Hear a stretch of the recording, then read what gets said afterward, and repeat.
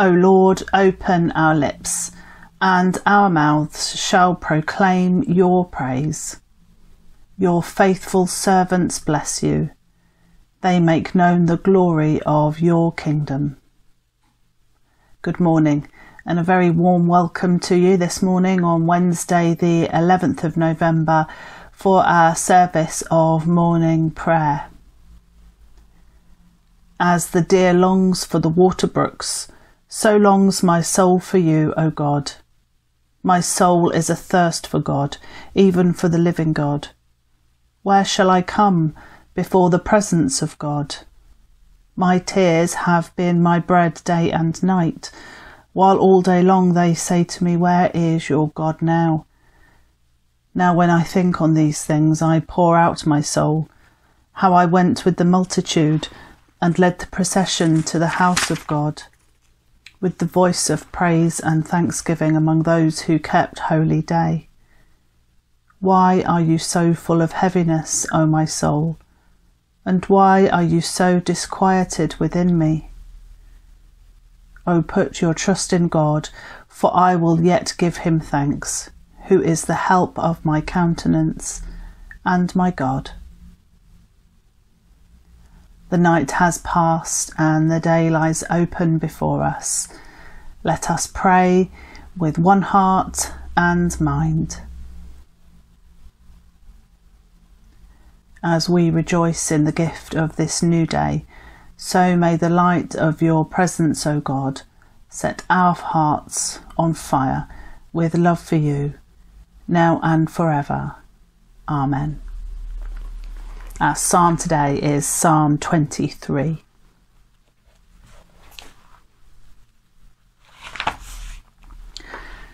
The Lord is my shepherd, therefore can I lack nothing. He makes me lie down in green pastures and leads me beside still waters. He shall refresh my soul and guide me in the paths of righteousness for his name's sake. Though I walk through the valley of the shadow of death, I will fear no evil, for you are with me. Your rod and your staff, they comfort me. You spread a table before me in the presence of those who trouble me. You have anointed my head with oil, and my cup shall be full. Surely goodness and loving mercy shall follow me all the days of my life, and I will dwell in the house of the Lord forever. And our reading is from the book of Revelation, chapter 7, beginning to read at verse 1. After this I saw 4 angels standing at the 4 corners of the earth, holding back the 4 winds of the earth to prevent any wind from blowing on the land or the sea or on any tree. Then I saw another angel coming up from the east, having the seal of the living God. He called out in a loud voice to the 4 angels who had been given power to harm the land and the sea. Do not harm the land or the sea or the trees, until we put a seal on the foreheads of the servants of our God. Then I heard the number of those who were sealed, 144,000 from all the tribes of Israel. After this I looked, and there before me was a great multitude that no one could count, from every nation, tribe, people, and language, standing before the throne and in front of the Lamb. They were wearing white robes and were holding palm branches in their hands, and they cried out in a loud voice, Salvation belongs to our God who sits on the throne and to the Lamb. All the angels were standing round the throne and around the elders and the 4 living creatures. They fell down on their faces before the throne and worshipped God, saying, Amen, praise and glory and wisdom and thanks and honour and power and strength be to our God for ever and ever. Amen. Then one of the elders asked me, "These in white robes, who are they, and where did they come from?" I answered, "Sir, you know."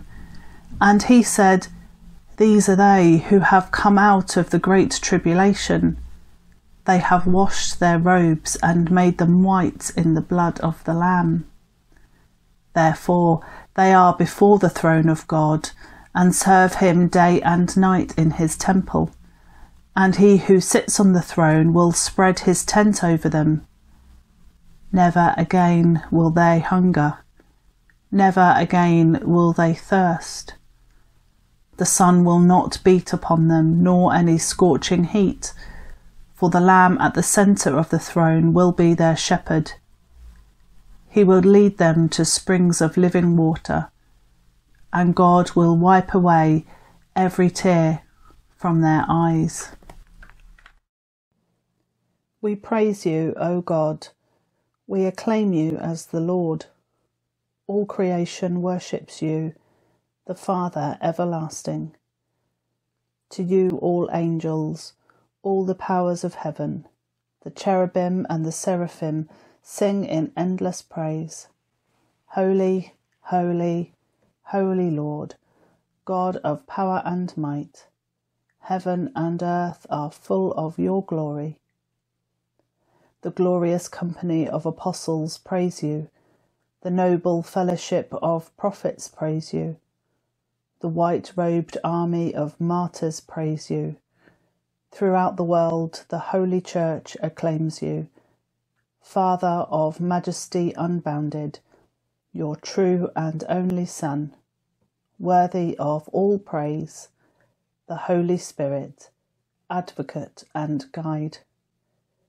You, Christ, are the King of glory, the eternal Son of the Father. When you took our flesh to set us free, you humbly chose the Virgin's womb. You overcame the sting of death and opened the kingdom of heaven to all believers. You are seated at God's right hand in glory. We believe that you will come and be our judge. Come then, Lord, and help your people, bought with the price of your own blood, and bring us with your saints to everlasting glory.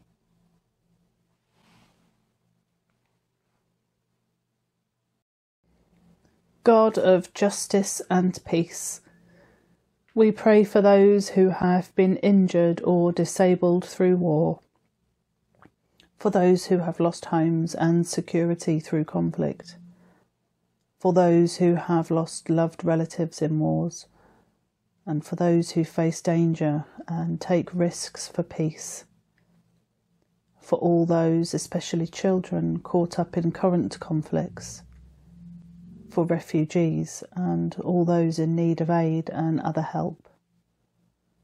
God of encouragement and Saviour of the despairing, comfort those who remember past sacrifices and guide us in building a just and peaceful community for all. Amen. God, as one family, we reflect today on the horrors of the past that continue to haunt humanity and darken our world. Lord, where pain still overwhelms, bring healing. Where hearts are still breaking, bring comfort. Where peoples are still oppressed, bring liberation. Where communities are still victimised, bring justice. Where children are still brutalised, bring compassion. Where lives are still crushed, bring hope. Where evil is perpetrated, bring repentance. Where war still devastates, bring peace.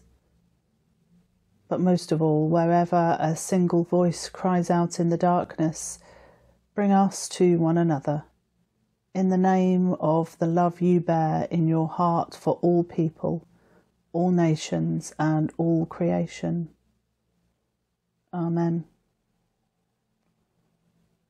We entrust to you, eternal God, those times when we can only see shadows and lose sight of the hope to come, the times when suffering seems so senseless, life so fragile, war and the pandemic so unstoppable, and death so permanent. Bless us with the assurance that you are in all things, that you are in the tragic and the beautiful, the nightmare and the dream, and that you are in the light and the darkness. This we ask in the name of Jesus Christ, the peace of the world, today, tomorrow, and forever. Amen.